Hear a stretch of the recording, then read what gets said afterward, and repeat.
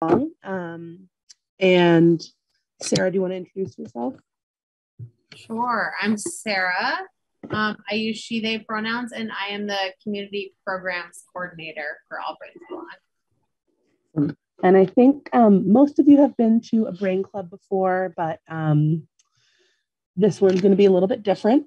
So this is part of our community education series. This brain club, we're actually going to spend most of it watching Dr. Melissa Hauser give a talk to a lot of CVMC, Central Vermont Medical Center's medical staff. And her talk is really focused on cultural competency with neurodivergence and geared towards a medical audience. And I'm sorry, my voice is a little bit gone. I'm recovering from COVID this week. Our household got it. So let me know if you can't hear me at all. But I was just going to start off with a few slides, just kind of introducing some of the topics that Mel is going to be talking about. And then at 6:15, Orca Media, with their magical ways, is going to stream Mel's talk from Microsoft Teams to Zoom. So we'll be able to watch it during the presentation. If you have anything you want to ask Dr. Hauser or ask her anything, feel free to put it in the chat. We won't have video into Microsoft Teams, or we won't have audio into Microsoft Teams. But if you put it in the chat, then we can talk about it after she's done with her presentation. Awesome. Can you guys see the slides that I have up? Okay, perfect. Awesome. So most of this topic and most of kind of what we wanted you guys to get out of this topic was communicating your access needs in healthcare. And we'll talk a little bit about what that means. We are All Brains Belong. Whoop, let me make that move. We are a neuroinclusive healthcare and community center in Montpelier. And just some ground rules for Brain Club and for any of our Zoom meetings. All forms of participation are okay. So video on or off is fine. There's no expectation for you to make eye contact, smile, anything like that. And feel free to walk around, move, fidget, take snacks, take breaks. Kids, animals, whatever's coming in, that's totally fine. Any type of communication is okay. So speak, type in the chat box, gesture, emoticons, reactions, mix and match of everything.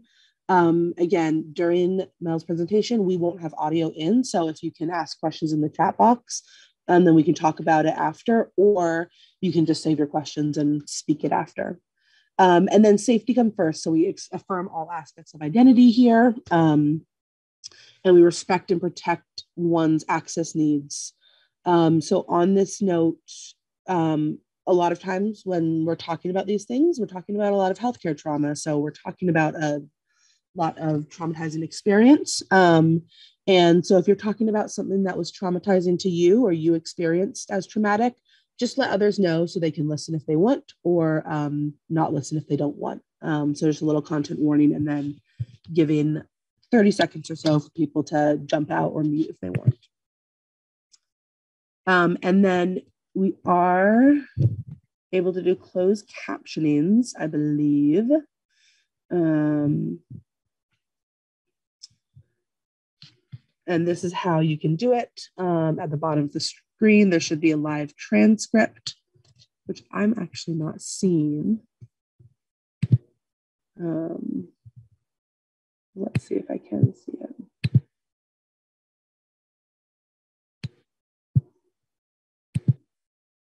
Are you getting closed captionings? Laura? Was that a thumbs up? Yeah, I'm getting messages. Okay, perfect. That it's requested, so I said yes. Okay, perfect. Awesome. Thank you. Okay, so the agenda for tonight, we're going to start for the next 10 minutes or so talking about communicating your access needs in a healthcare setting, and then live presentation from Central Vermont Medical Center about neuroinclusive healthcare to an audience of healthcare providers. So what is an access need? So I'm not sure what these, I don't know if other people can see these green lines, but I'm not sure what they are, but that's okay. So what is an access need? An access need is anything required for somebody to meaningfully and fully participate in one's environment and community. So everyone has access needs. Some people's access needs are easily accepted and easily available. Some people's aren't. We can see the whole Sarah, screen. do we want to record this or do you think we're good with Orca? Thank you, Sarah. I will record it. Yeah, no problem. I am going to. Sarah, I have a question. Yeah. Can I turn off the closed captioning? You should be able to. Yeah. Let's stop share for a second. If you click on the live transcript button at the bottom, I have an option to hide subtitles. Okay. There it is. It sometimes depends on what version of Zoom that you're using, where the option is, but usually it's the live transcript button. Okay. I'll look around.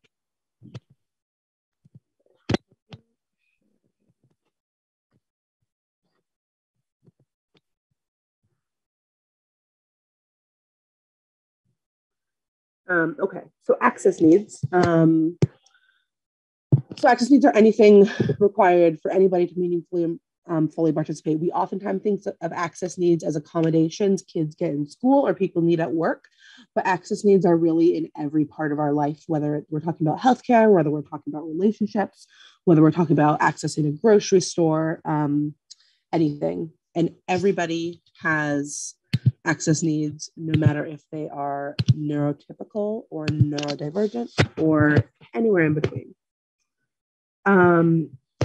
So here's some examples of access needs. So we'll have physical access needs, so environment, mobility, or sensory. So things like wheelchair ramps, seating options, or sensory needs. So needing different types of sensory seats to sit in a waiting room, for example. There can be emotional access needs, people either needing to be able to share certain emotions with each other, people needing to protect themselves from other people's emotions. Communication access needs is one we see very often. So how information is given, how we're expected to process it in terms of processing time and speed.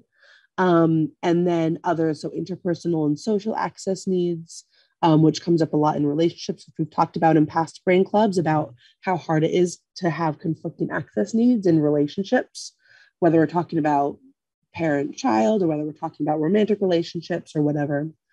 Technological access needs. So whether we're using technology to meet an access need or an access need is, I can't stare at a screen all day, any of those. And then allergies, other medical access needs, which can be really kind of big and far between. Does anyone have examples of access needs that they frequently ask in their everyday life?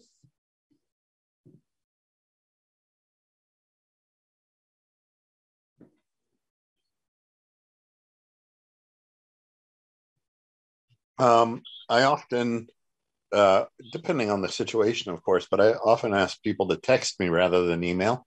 Mm-hmm. That's a really important one for a lot of people. I hate Ashley email. Sorry. No, that's okay.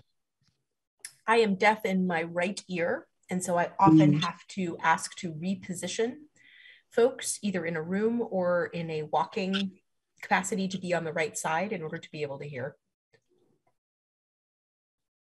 That's a really great example of one.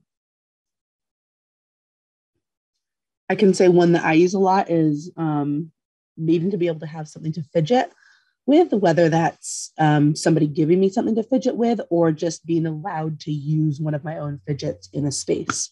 That's a common one for me. So if we're thinking about access needs in terms of a healthcare setting, so communicating what your access needs are to healthcare providers, whether we're talking about if you are a patient in the hospital, a patient in a like primary care specialist office, or if you're doing any other type of medical setting, are there certain things that you feel like you have been able to ask for access needs, have been easy to ask for? Are there certain things that have been hard to ask for? I'd love to just hear anybody's experiences of access needs, specifically in healthcare. I think, well, one of my access needs, and I just really came to it recently, was being comfortable with asking questions and challenging the doctor's opinions. That's been huge for me. Stopping a procedure that was painful, I guess participating and making it patient-centered instead of physician-centered.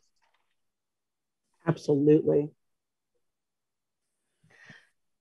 Yeah, for me, it was the thing that's really key is being able to write out and send early in what I'm going to talk about, because it gives me time to gather my thoughts. It helps a lot.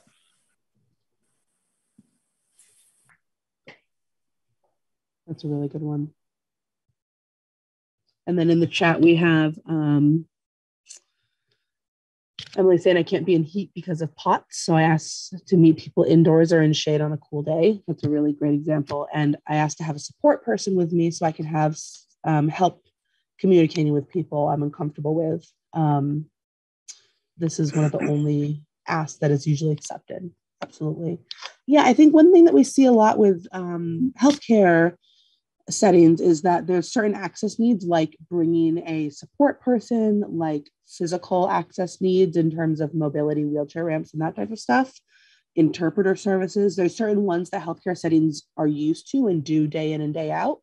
And then they often don't accept any other ones or aren't kind of willing to discuss other ones. Again, that's not every healthcare setting. But similar to kind of any setting, it's brain rules of the world that, oh, everybody should be able to come and sit outside on a nice sunny day. Everybody should be able to communicate what's been happening with their health day of in the visit during that stressful time and not write it out first. And that's not totally feasible for everybody. The team that was working on me, that I was in too much pain, they were so confused when I told them to stop. I said, step away from my body. And they said, what? And I said, step away from my body. And they said, well, we've got a schedule to keep. And I said, well, I don't. I think that's a really good point, Matt, that like in healthcare settings, you always have a say in what's happening to your body, and having that like stop and step away from my body. I think that's a really great script to use to like actually get people to like stop and take you seriously. I wonder if anybody else has scripts that they've used or other ways that they've been able to get access needs met in settings, specifically healthcare settings, or any tips and tricks for other people who may be having a hard time asking for those. I see in the chat, creating collaborative settings, having deadlines to help to share work and communicate effectively. I think that's a really good one, Jose. And Sarah said, in response to Matt, I learned how to do that in childbirth as well, advocating access needs very clearly. Absolutely. And that's something we talk about in childbirth, having a birthing plan and having a plan of what you want before going in. And then also having like backup plans and contingency plans as like, what if this doesn't work? And it's something we talk about with childbirth and not much else, not any other procedures.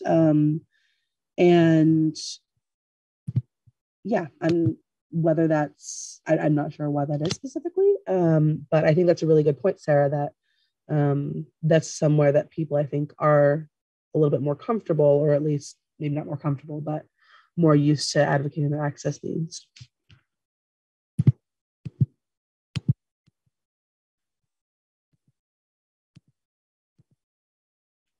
And Laura in the chat says, in childbirth, we also talk about having a doula or support person who is fully informed about your birth plan, who can help advocate for you if you become unable to communicate your own needs. Absolutely.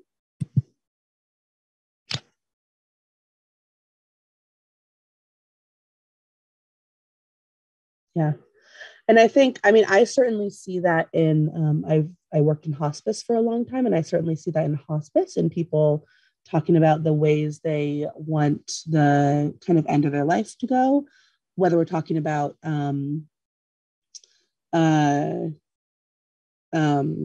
advanced directives or kind of whatever, having that plan ahead of time. And that can be really helpful for lots of places. And Sarah in the chat says, I think sometimes we get great practicing communication access needs on behalf of our children. Then we can turn around and apply it to ourselves. Absolutely. I think it's a really good point, Sarah. I think we talk day in and day out about access needs in school and kids being able to have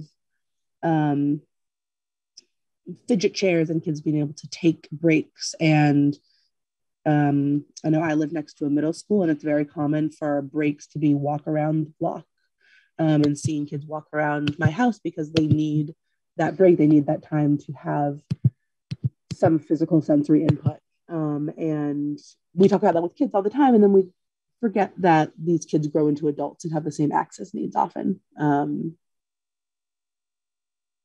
This has inspired me at some point when I get a minute to create a plan and communicate it to my doctor for the next time my shunt fails, to the neurosurgeons up at UVM, because when by the time I realize something is wrong, I'm on my way to dying. So it's always termed an emergency, and I get transported to the hospital, and it would be so helpful because I know the medications I react poorly to. I know medications I prefer. I know medications I need, all these different things, and preferences and all these things. And I can write them down and create my own shunt failure plan. I really love that idea, Matt. I think having those things written out, especially if you have a chronic illness where you know that there are likely going to be times when this thing happens again. Mia, you've got your hand raised. Do you want to unmute and chat? And we may be cut off at some point to listen to Mel's presentation. But yeah, well, one of the things that I have anxiety about, and I've never needed hospital treatment like for many years, but as someone with issues with my body, I'm a trans woman, autistic trans woman, and basically there's this I'm okay to undress in terms of medical context, in a medical context, but there've been cases where they've spoken about bringing body cameras in for clinical staff like nurses, and I find myself wondering, will they have them in treatment rooms? And I've heard paramedics also, and I feel there's this culture where basically they say that it's to tackle violence, and it feels like there's this culture that if you ask questions about it or if you oppose these measures, then you're against safety for staff, and that's not the case. And it's like I'm afraid to ask questions for fear of being accused of things like of not caring, and yet at the same time it might prevent me from going to the hospital or calling an ambulance. It might deter me, and like what people don't get is that it's dangerous putting people in that position, like where they're unsure about. And yeah, I guess sort of it would be, I'd like to get to a space where sort of it's safe for people to ask questions, and when they do, they'll be listened to. I think that's a really great point. And thanks for sharing, Mia. I think that it's healthcare settings are really hard to ask those questions. And I think a lot of it is because of that. There's that inherent kind of hierarchy. There's that inherent power difference between a provider or a healthcare worker and a patient. And especially when people aren't used to people communicating for their access needs, you can be met with a lot of pushback. Absolutely. And Laura says in the chat, as a nurse who has been assaulted many times in many different ways, this is a huge issue of conflicting access needs. Absolutely. Yeah, there's access needs of the healthcare providers as well. When we talk about the kind of conflicting access needs, there's access needs of the people who are working, the people who you're trying to communicate your access needs to as well.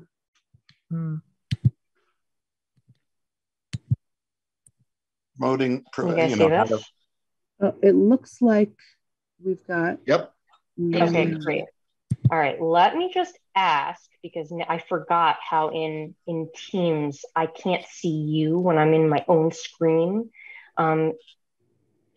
Has Orca Media rejoined the participants? Yes, they have.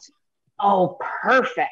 All right, here we go. Recording in progress. All right, now I really can't see you for real because now I'm in full screen mode. So like just unmute if you want to get my attention. All right, so again, I'm really excited to be here with so many people I haven't seen in such a long time. As Chris said, we're going to be talking about neuroinclusive healthcare tonight. And while I have no financial disclosures, I'm first going to tell you about something super cool before we start. So thanks to a partnership with Orca Media, which is a nonprofit organization in Montpelier that uses super fancy, amazing telecommunications technology to promote community engagement. Right now, my organization, All Brains Belong, is holding our weekly community education program called Brain Club. And thanks to Orca Media, we are now joined by Brain Club participants, which is a group of community members, patients, some interdisciplinary healthcare providers that gather week to week, talking about everyday brain life things. And so thank you to Chris and Christine and Alicia for collaborating to make this super cool thing possible, where we have one-way live stream of this presentation to Brain Club. So hello, Brain Club participants. What we've been talking about at some of our community education programs is something called the double empathy problem. And the double empathy problem, which was first named by an autistic social scientist in the UK named Dr. Damien Milton, talks about how rather than think about one normal, correct way of communicating, in research studies repeatedly over the past 10 years, it's been shown that when autistic people speak to one another, communicate to one another, that communication is efficient and not particularly error prone, just as neurotypical participants, again, efficient communication. But in both directions, there are communication breakdowns when people have a mismatch of worldview and communication style. So often what we do at our Brain Club series is we talk about bridging the double empathy problem. So, and we talk about that in all different settings, in relationships, romantic relationships, family relationships, employment relationships, and here, what we will be talking about as we think about the healthcare relationships that we all are in with autistic or otherwise neurodivergent patients, often the double empathy problem is a framework for understanding sometimes when it does not go well. And what I will share about that is that, you know, having trained and practiced, you know, for the past decade in the system, like the same system that most of you all trained in. I've had to, I definitely did not intuitively have neurocultural competence. And in fact, it was not until my experience as a parent that first prompted me to recognize the limitations of my training and the way I saw the world as a doctor. Because there I am on the left. I remember it was that picture was taken shortly after I started, working at CVMC and met many of you for the first time. There I was, like a week before I gave birth to Luna. There's and here I was. Dr. takes care of patients. Thought I knew what I was doing.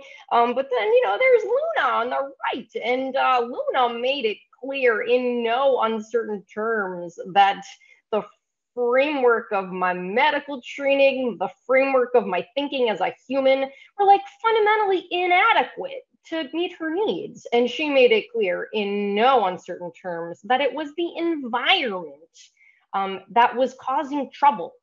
The world was too bright, too loud, moved way too fast. And the environment was getting in the way of Luna being her best little baby self. That's Luna now. Luna is the world's wisest 5-year-old. And Luna has taught me so much and has made me a better human and certainly a better doctor. So, as Chris said, what I do now is I, not exclusively, but the overwhelming majority of my patients are neurodivergent kids and adults, often multi-generational families. And we'll talk about what that looks like. And I'll tell you a little bit more about my nonprofit organization at the end. So what we're really talking about is that 1 in 5 people learns, thinks, and or communicates differently than the so-called typical brain. Even though I'm not really sure there is a typical brain. We all exist on this continuum in the infinite number of ways in which brains work. We all exist on a big continuum. But if we're really thinking about 1 in 5 brains that substantially departs from the majority of brains, or the way of doing things that has been normed as the most desirable way of doing things by like this society in this day and time. So we're going to talk about how those 1 in 5 people, unfortunately, in a lot of instances, do not get very good health care. And we're going to look at some of the outcomes and the reasons for that. And I've started referring to this as neurocultural competency, because just like other forms of cultural competency, there's like things that we can do by better understanding this lens, because this I think can bridge that gap for the healthcare outcomes, the health inequities that I will soon tell you about. We'll look at the specific systemic barriers to healthcare access for neurodivergent patients, and really take a look at the social model of disability, where, just as I was saying that Luna's environment was a mismatch for her needs, so it is for so many of our patients. And we'll look at some concrete, specific, actionable steps that hopefully you can just start implementing wherever you are in all this many settings that you practice in.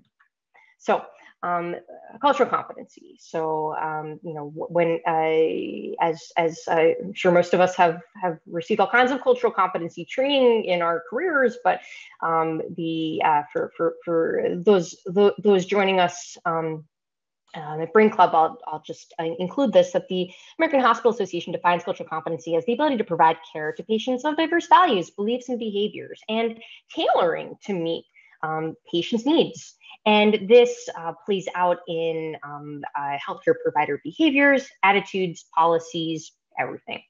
And when we look at approaches to reducing health disparities, cultural competency is an important step. So I'm going to, before I get into some, we're going to look at the current state of affairs for neurodivergent health. I'm going to play a quick video clip. I hope this works. This is Dr. Rachel Lovins, who is an internist hospitalist on faculty at Dartmouth, that I'm a member of my board of directors at All Brains Belong. And this recording comes from a previous Brain Club about what her experience was when she first started learning about these issues after, having, been in practice for like 3 decades and having never heard about this before. Let me know if you can't hear this or if it's in some way not working.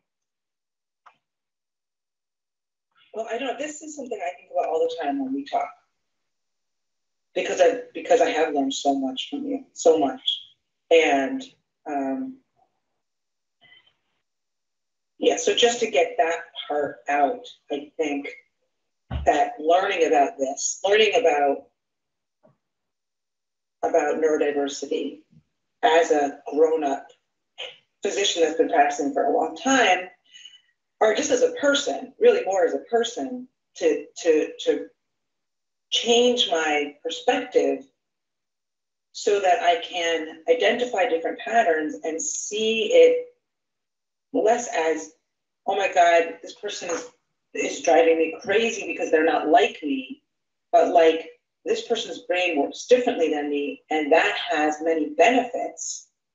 And it causes me frustration. But if I can understand it better, then then 2 things happen. I get much less frustrated.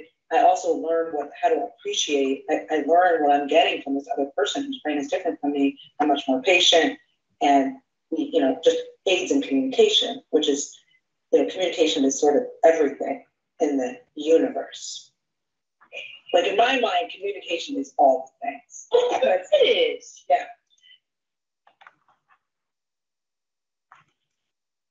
So without further ado, we'll get into our part 1. So let's talk about the current state of affairs for neurodivergent health, otherwise known as what I didn't learn in medical training. So autistic adults, and of course, neurodivergency is a broader umbrella, but we'll take a look at autism to start. Autistic adults have poor access to healthcare.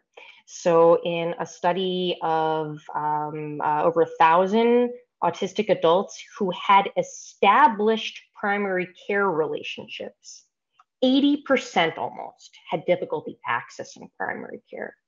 Almost 70% reported untreated physical and mental health conditions. This is in a study of Medicaid claims, looking at 4 to 5 times the outpatient cost, 6 times the emergency department cost, twice prescription drug use. And despite 73% of autistic adults in this study reporting that it was important to them to have a good relationship with a PCP, only about 1/3 actually did. And in fact, almost 40% don't even tell their PCP that they're autistic, specifically because they are fear of judgment. And not surprisingly, autistic adults have lower access to preventive care. Daugherty et al. Really helpful study that greatly informed the design of my current practice, looked at extensive barriers to care and broke it down into 3 buckets. The environment and healthcare interactions, which includes sensory processing aspects in the environment, fluorescent lights, the ticking clock, like all these things, and specific communication challenges within the healthcare environment. Looking at the system, where there's so in society, right? There's so many things that are offered in the default way, and it's not just healthcare, but if you look at healthcare, there's a lot of defaults in healthcare, where you must pick up the phone to make an appointment, you must fill out the 20-page packet to become a new patient, and any time you have a default and someone's brain doesn't do it in that way, by default, they're going to feel othered. And so while we certainly being able to offer accommodations is great. We want to be able to do that, but there's still going to be others because they weren't able to access it in the default way.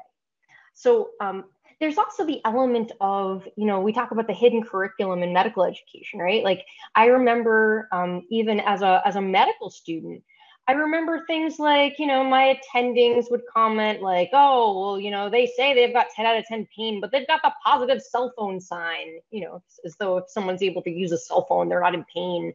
Or like, just kind of thinking about that there's one default way that someone might present and that means something. But what I thought really interesting about this study was that autistic adult patients described specifically that they're perceiving that their healthcare providers have insufficient knowledge and insufficient skills to take care of them. And particularly unhelpful attitudes that they are able to pick up from their healthcare providers. And this was, while this study was looking at primary care experiences specifically, I would hypothesize that what is described here plays out in all different types of healthcare interactions. But that's still not why we're talking about this. We're talking about this because autistic patients are dying. The average life expectancy for an autistic adult, 36 to 54 years. When I learned that,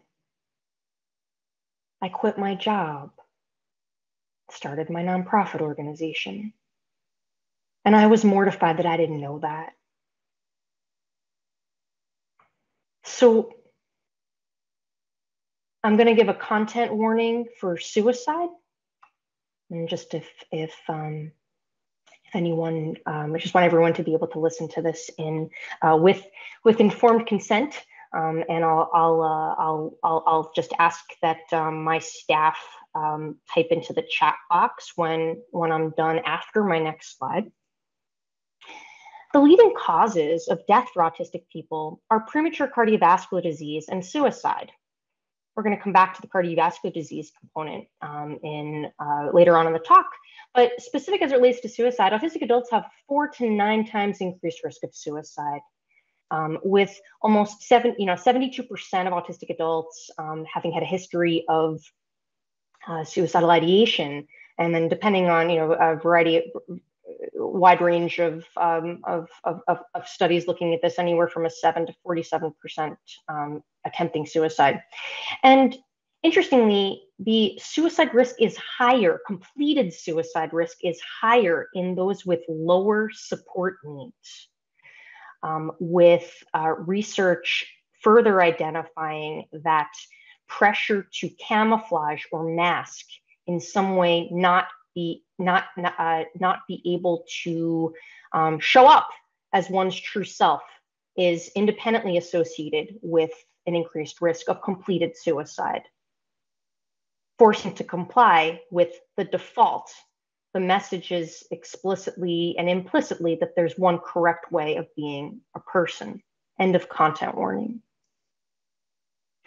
What I learned about autism in medical school, I had a 1-hour lecture focusing on the triad of impairments and a rote list of co-occurring conditions. And with out in my clerkships and certainly out in residency, my developmental pediatrics training, really limited to stereotypes with an emphasis on red flags and prevention, an emphasis on treating behaviors. And I had the idea that this was rare. You're either autistic or you're not, and but this was, not very common. And as I said before, when a person, even a little kid receives the message that there is one correct, right way to develop, to play, to learn, to otherwise be a human, that stigma has a profound impact. And what I didn't learn in medical school was this. I didn't learn anything about the way that narrative was constructed. when we look at the way that in 1943, a description of lack of social interest, obsessive insistence on sameness. And when you follow that through the historical chain here, that is not that different, really, from how even in DSM-5, those stereotypes are really still illustrated. When we think about in the 1960s and 70s with Ivar Lovaas first developing applied behavioral analysis, that is still the go-to mainstream treatment for sweet little loves. In 2022, Ivar Lovaas, I might also mention, is the developer of gay conversion therapy. In 2022, this is shared with permission from family. This is written by an evaluator in 2022, that the 7-year-old does not come across as clinically having the separate, inwardly focused quality pathognomonic of the disorder. He interacts significantly and seamlessly with parents and demonstrates empathy.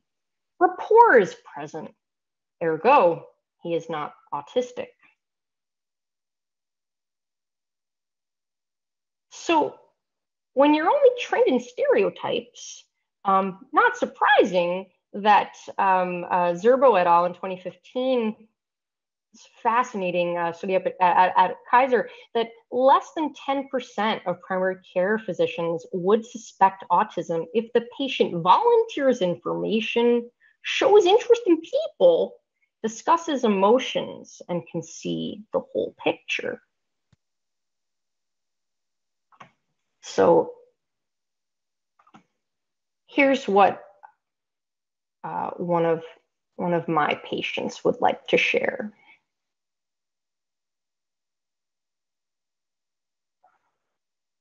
Hello, my name is Megan, and I am autistic. I know what you're probably thinking. You don't really look autistic. You're speaking to me, you're making eye contact, we're having a conversation. You're definitely not autistic. And probably about 5 months ago, I would have agreed with you. I just recently got my autism and my ADHD diagnosis back in January of this year. And since then, my entire life has changed, to be honest. Prior to this, I didn't realize that a lot of the struggles I was having in my day-to-day life were pretty much all connected to autism, and nobody had screened me for autism. Nobody had ever indicated that I might be autistic.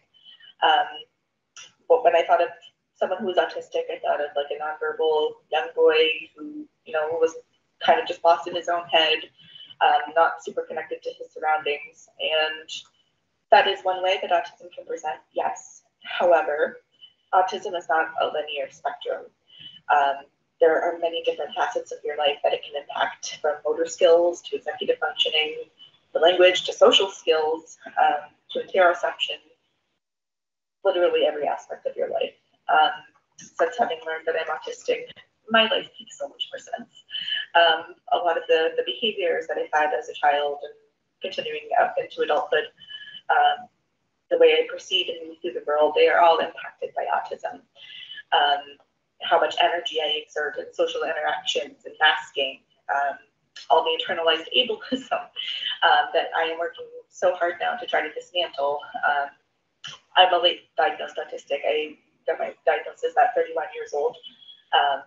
So all of the coping mechanisms and the skills I built up to mask my autistic traits, I'm now having to unlearn. I feel like it's very, very important for providers to please be aware that autism looks different for everybody. It's, again, try broaching some of these conversations and having more conversations about neurodivergency. There are so many more people in your life who are neurodivergent than you probably realize. All right. Thank you so much. Take care, guys. All right. So, thing is, that's not all we're missing. we're seeing these folks. And you know, if certainly if we know that we are taking care of an autistic patient, we may know about the things that are associated with autism, but that's not how the people come in. They come in with their medical problems. This slide is intentionally busy, and we'll get into some of this. But you know, if you know that your patient's autistic, and you may know that these, you know, things like obstructive sleep apnea, autonomic dysfunction, hypermobility, you may know that some of these things are associated with autism, but they don't come in. They come in with you know, all of the medically undifferentiated symptoms.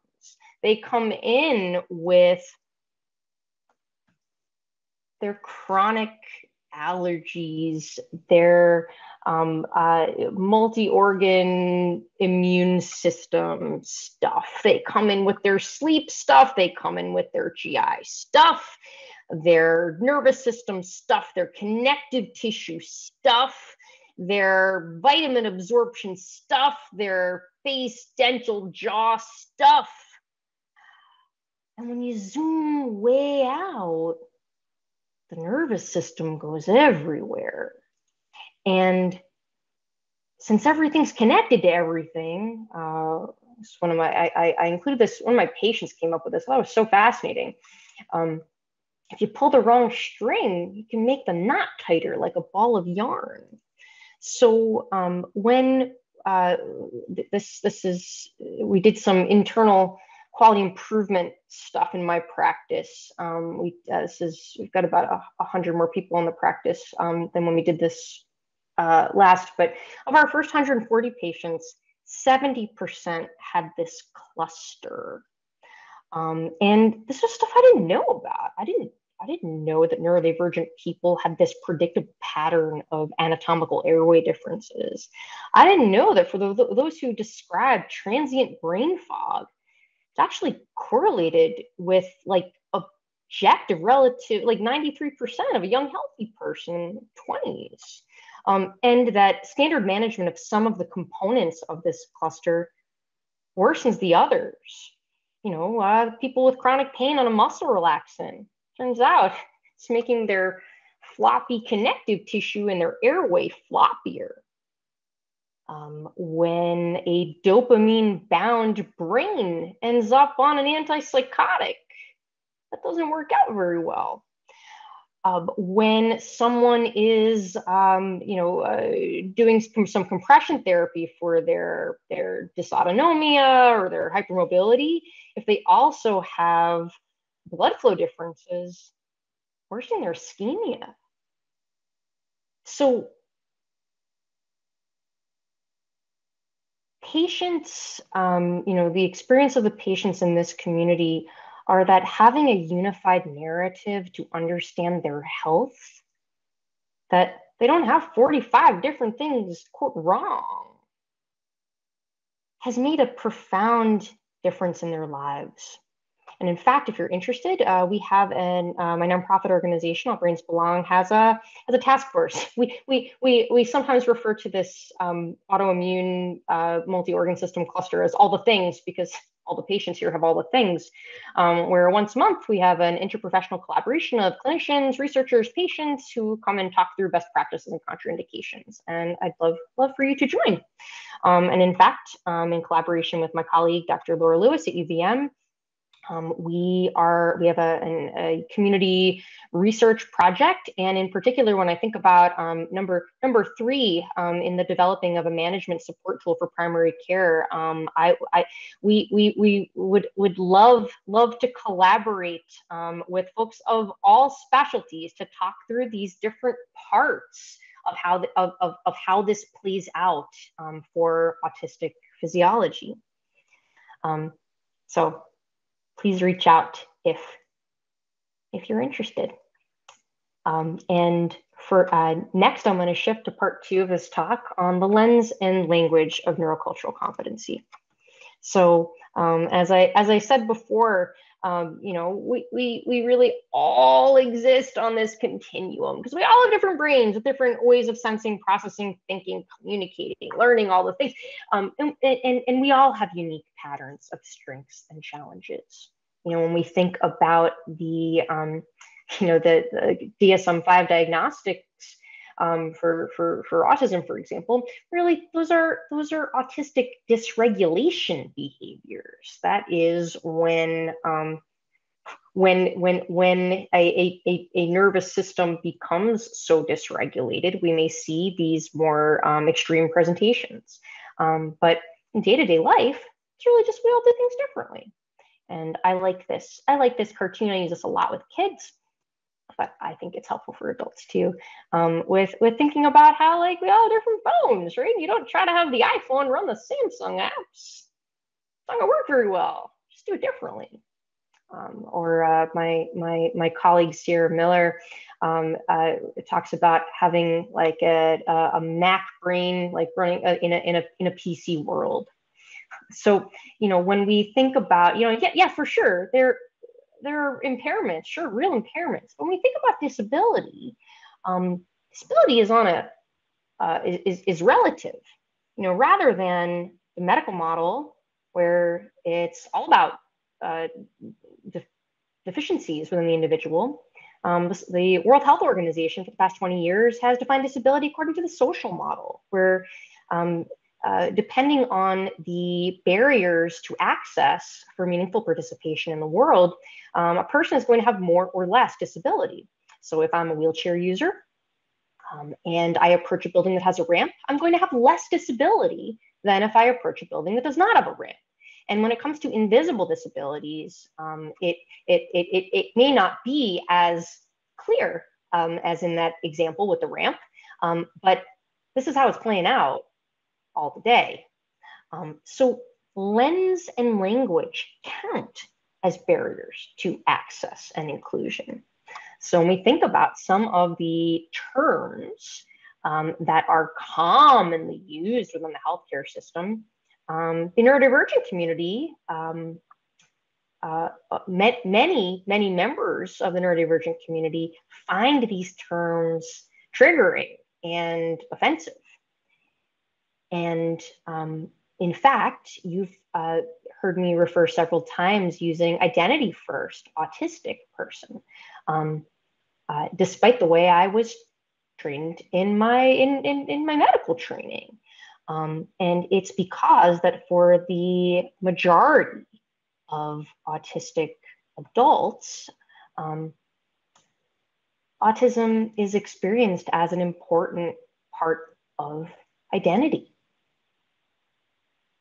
So when people get the message, both directly and indirectly, that their way of thinking, behaving, communicating is fundamentally wrong, broken, and needs changing or fixing, that has a profound impact on their interactions in the world. And when we think about nervous system regulation, and borrowing this model from the book, The Whole Brain Child by Dr. Dan Siegel, Dr. Tina Payne Bryson, upstairs brain and downstairs brain. When downstairs brain is triggered by day-to-day interactions within the healthcare system, interactions with us, not going to be able to have full access to upstairs brain. And what we may see this playing out, we might see, you know, overt fight or flight behaviors, but we might see something else. Dysregulation can present so much more broadly than that. Present as profound fatigue, flood of ideas, excessive people pleasing, glazing over, or I don't know. And when we think about sensory processing, in addition to, you know, the five senses that you know, we may think about, we think about the other four senses: proprioception, vestibular, interoception, the sensation of internal body signals. The one that I think that you know, I didn't know anything about until recently was neuroception, threat detection. All of us are monitoring the environment: safe, not safe, And when someone is wired such to be more sensitive to threat, whether that is just how they're wired or acquired trauma physiology, it's going to have a profound impact on interactions. So when we think about environmental things within healthcare system that may be, because again, those, I'll go back for a second.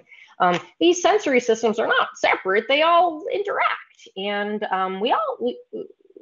we all differ in our sensory processing. And that it's not just gonna differ person to person, but it may differ within a single person over a lifetime, or even just context dependent. You know, if, if I have, I've eaten, I'm well rested, I've drank water, and someone's like clicking their pen, you know, I'll hear them, but I may not like totally flip my lid. If I have not met my other physiological needs, you know, that sound may sound like somebody stabbing me in the brain with a screwdriver, because all these senses interact. And when we think about how this plays out for patients in our environments, whether that be in an inpatient setting or outpatient, light, sound, temperature, the smells, the opportunities for movement. If you have the kind of brain that actually processes auditory information better when moving, and the default is to sit in the chair, you know, for however long the appointment is, well, maybe that person didn't necessarily encode anything we said. Maybe the specifics of how that communication is going is also playing out in a way that is not meeting the person's needs. You know, I remember in medical school, we were trained, you know, open-ended questions. That's the way you do it. There are some brains that neuroceptive system says no. You know, we're turning questions of any kind into statements. Sometimes yields more information. Providing choices, menus, providing multiple different ways to provide information. Maybe it's the pre-visit planning process. Maybe it's to be able to write stuff ahead of time and show up, even though, you know, when I harken back to what I said about the hidden curriculum, I remember being, you know, I'd have attendings, you know, mostly it was like dysregulated residents would comment about the patient with the list, as though that meant something, as opposed to this is a person who organizes information in writing. I think about processing time, visual supports to anchor attention, and having, you know, as I said before, options for communicating asynchronously, whether that being able to, you know, send emails or in some way pre-visit planning that's not during, you know, that 15-minute encounter, or the, you know, the 15 minutes on rounds. So when we think about executive functioning, these like high level cortical functions, right? Like this, you can think about how, you know, how everything in daily life relies heavily on these. And so this impacts everything in healthcare interactions. Think about patients with frequently missed appointments, people, you know, not following through with recommendations, medication errors, the perception of time. Like I think about, like, you know, someone who, you know, a conversation that seems to be going on forever. Well, there are lots of brains who don't perceive time in the same way, and really are very much supported by external executive functioning supports for the passing of time. And I can't not include this. Neurodivergent people are at higher risk of long COVID, which relates to the autoimmune picture that I mentioned before. You know, long COVID is all the things kicked off by COVID. And so, as I said earlier, 70% of our medical practice has long COVID or long COVID-like autoimmune symptoms. It's like a lot of people. I didn't know this is how I was going to be spending my whole day, but this is how I spend my whole day. So, and I'm going to leave plenty of time for questions, but look at this, reimagining what's possible.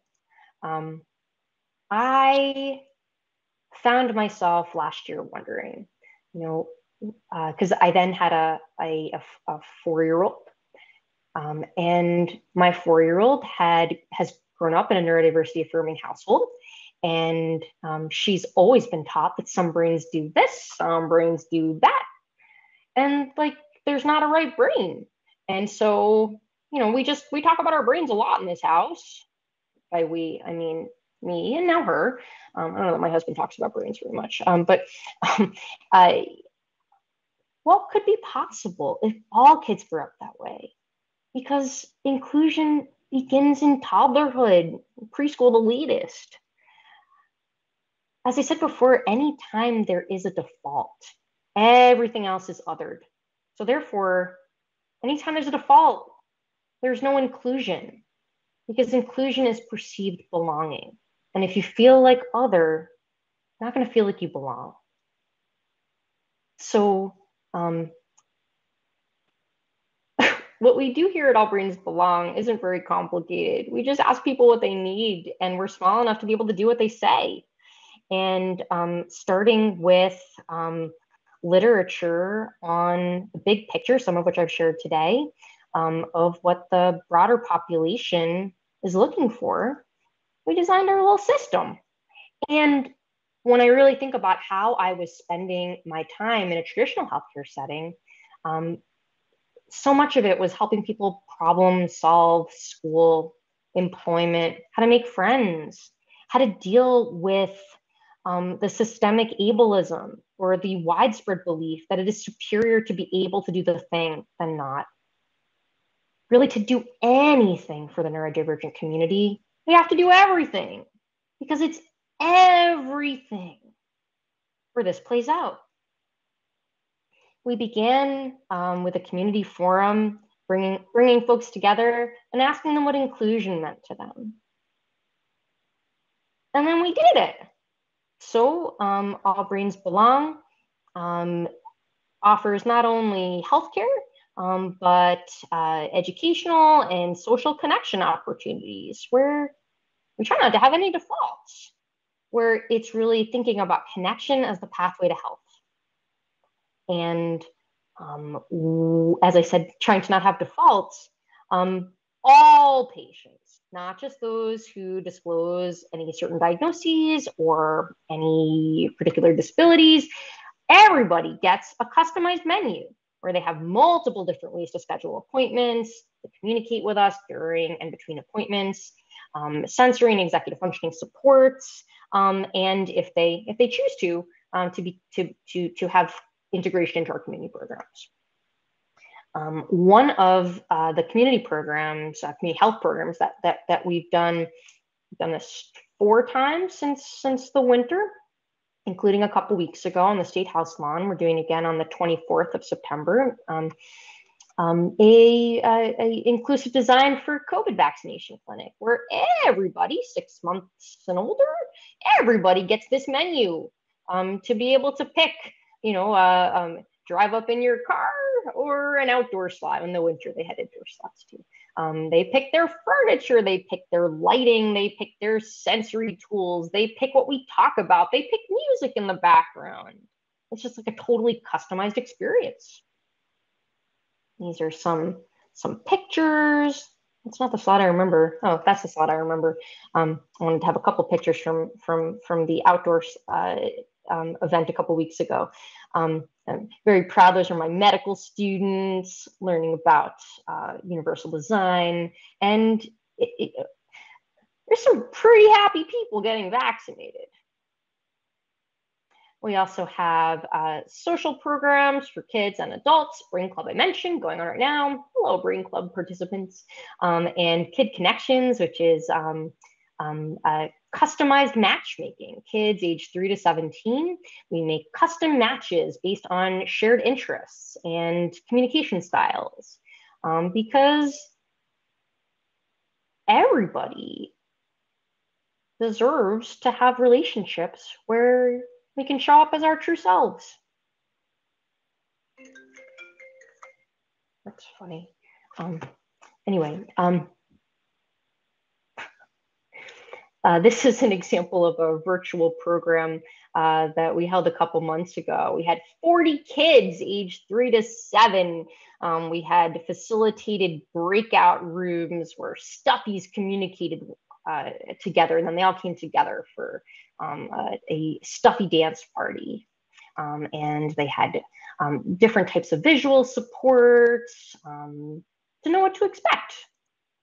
And Brain Club, as I said, this is our weekly free community education program where we talk about all different kinds of everyday life stuff. Next week, talking about communicating access needs at work, and all different topics. And we do a wide range of audiences, trainings and consultations about becoming more neuroinclusive, including that and those trainings are offered free for Vermont healthcare providers and their practices. So that's that. We got plenty of time for questions.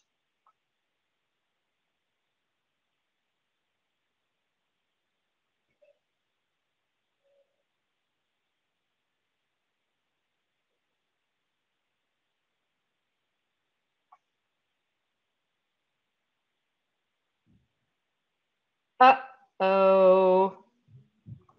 I'm seeing in the chat, I see the speaker, but no sound from 40 minutes ago. No, you've had sound. No. Oh, thank goodness. That was going to be completely embarrassing.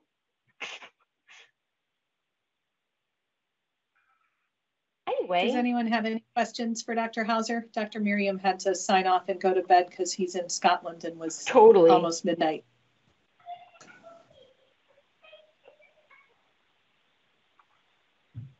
All right, I don't see any questions. Dr. Hauser, I want to thank you for a very informative and really fascinating talk. It's much appreciated having you join us and talk from a perspective that we don't often hear. And it sounds like you're doing some pretty amazing work. Thank you very much. Thank you very much. Thanks for having me.